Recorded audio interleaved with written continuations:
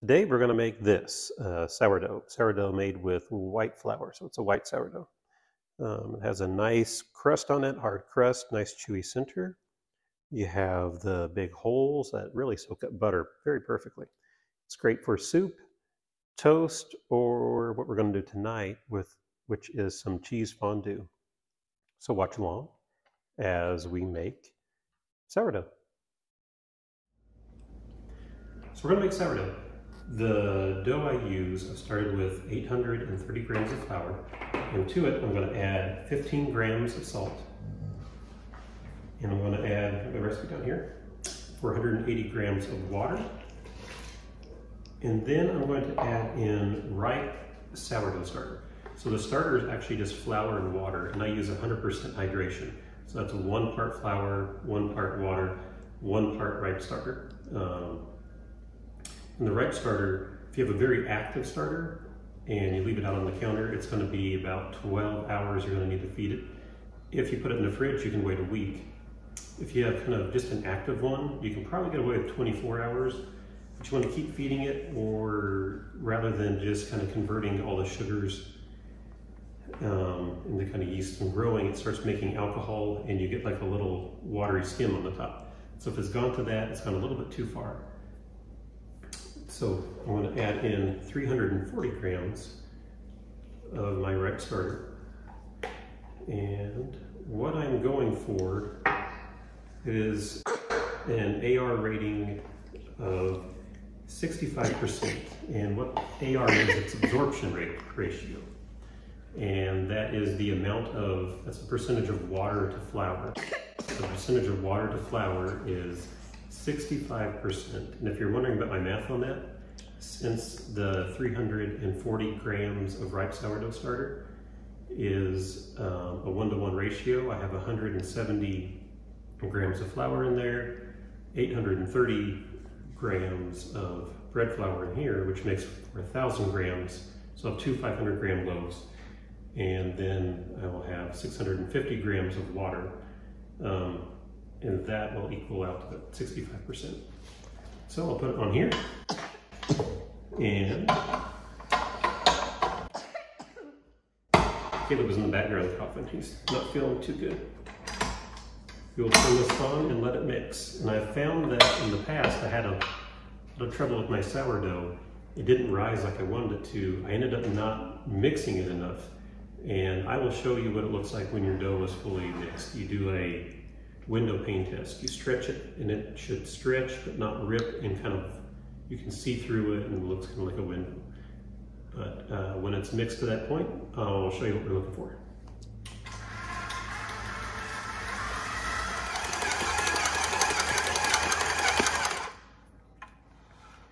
Okay, let's check it and see. Got some oil. I'm going to put a little bit of oil on my fingers just to keep it from sticking. Let's pull some dough up, and it looks just a little bit shaggy, but as we stretch it, it's kind of tearing. That tells me that it's not quite ready. We're going to need, I would guess, about another 2 or 3 minutes. I've had this take as long as 45 minutes in this stage. I've had it take as short as 10 minutes, but it will take a little bit. So I'll give it about another 2 or 3 minutes and we'll check again. But it's just about there.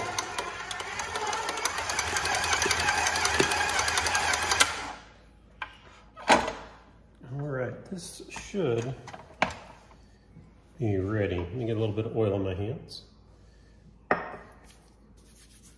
And I will show you what I mean. I'll do it this way. So what we're looking for is it should, see it's nice and stretchy? As we gently stretch it out, it's stretching out and not tearing. I don't know if you can see right up there, where it just started to kind of come apart. But it's getting really thin as we stretch it. So that should be good. That's kind of the, well, what's called the window pane test, where you can stretch it out and it gets thin like a window. And when it's like that, we know that the glutens are developed, and we'll get those nice big air bubbles that you see in sourdough. So now I'm just going to cover this and we'll let it rest. I'm gonna let it double in size like I normally do. This should take anywhere from 3 hours to 4 hours.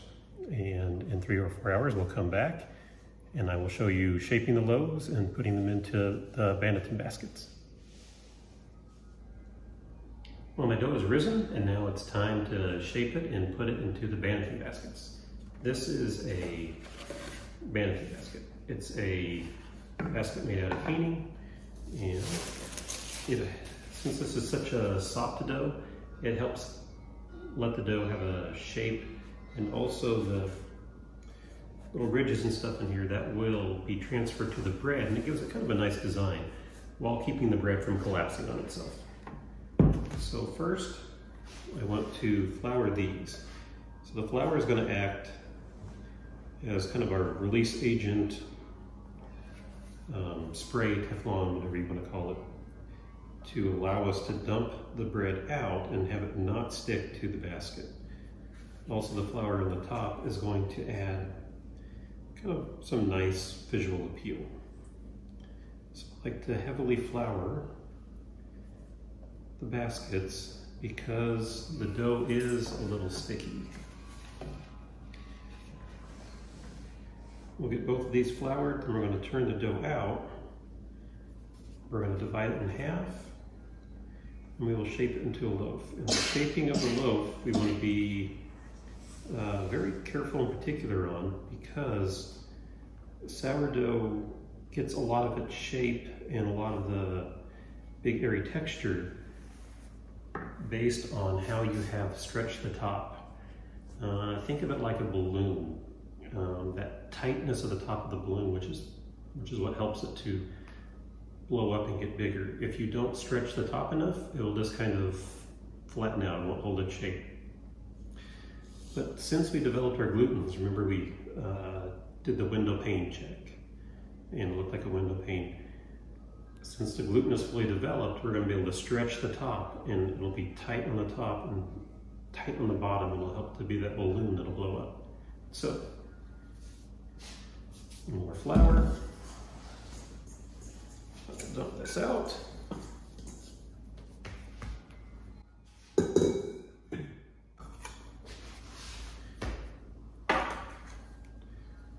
We'll divide it. And then I'm going to just kind of pull the edges into the middle. And one thing you're going to want to be careful of is big air pockets. And so I'm stretching the top. I'm putting my hands like this and flipping over and stretching. And I'll just get that stretched out. Like I got a big air pocket here. If there's an air pocket, just pop it.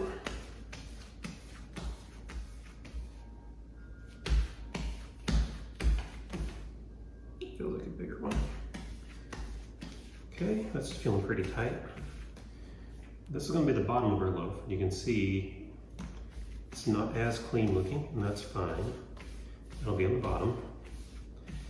Also, as I'm stretching it, I'm looking for the shape to make sure it's staying round. That one done. I will flour the top and put the top side down in the bowl. Cover it with a little flour, and I'll put it off to the side by the oven, because after we have these shaped, we want to preheat our oven, and we're going to cook it using a Dutch oven. So cooking it with the Dutch oven, I want to have my Dutch oven in the oven when I turn it on. The Dutch oven will be hot. The reason for that is the cold Dutch oven won't allow it to cook properly, because we're trying to get all the heat inside there. The other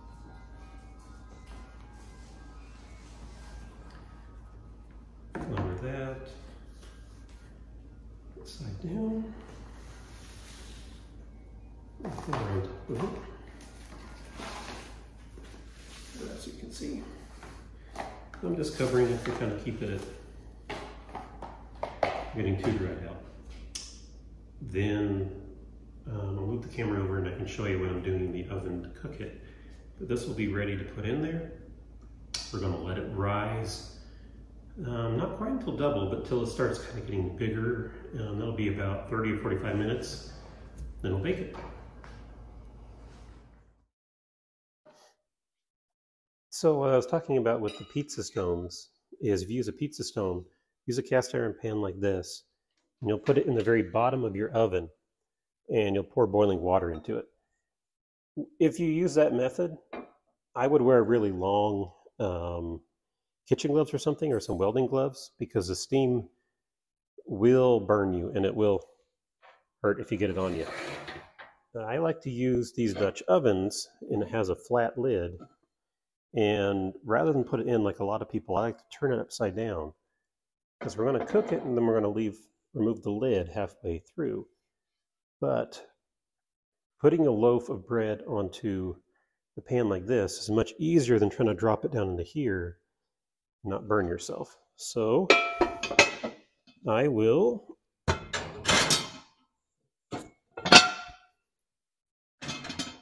put these in the oven, and we will turn it on to bake at 450 degrees. We'll let this preheat while our loaves rise, and then when the loaves are risen, we will score the top and we'll put it in the oven. The bread is risen enough, so now I'm going to turn it out onto a piece of parchment paper. I'll score the top with my bread lane, and then we'll put it in the oven. So let's get these turned out. I'll put my hand on the bottom to catch the loaf, and then lightly tip it out and set it down. Same thing with this one, lightly tip it out.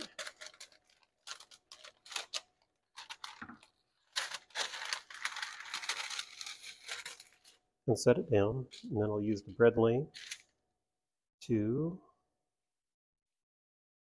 score my loaf. And we are going to bake this for 25 minutes with the lid on. And that lid on is going to hold the steam in, and that's going to help it rise up and get real big. And then 15 minutes, well, 10 to 15 minutes, I'll check it with the lid off. So now for the fun and exciting part. Pull these out. Let's see, that is smoking hot. I'll grab the ends of the parchment paper to help me get it in there.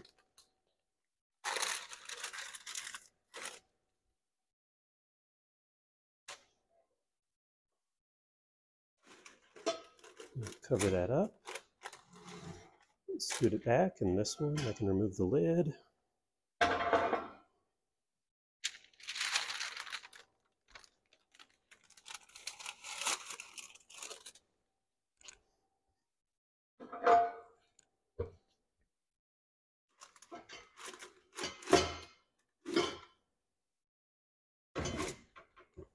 Nope. Oops.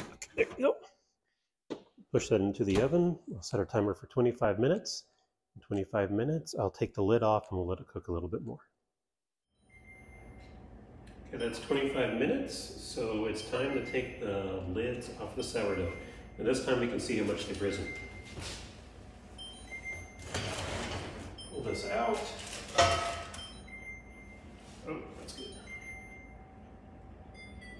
Turn it.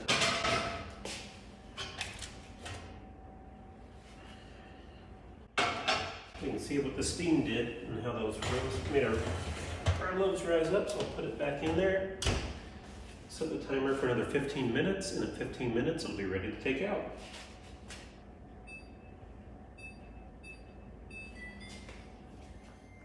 That's our timer, and time to pull them out.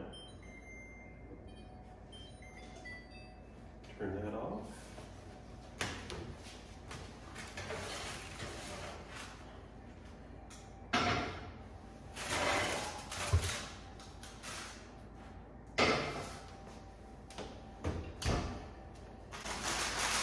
Pull these off, and you want to let them cool completely before you slice them.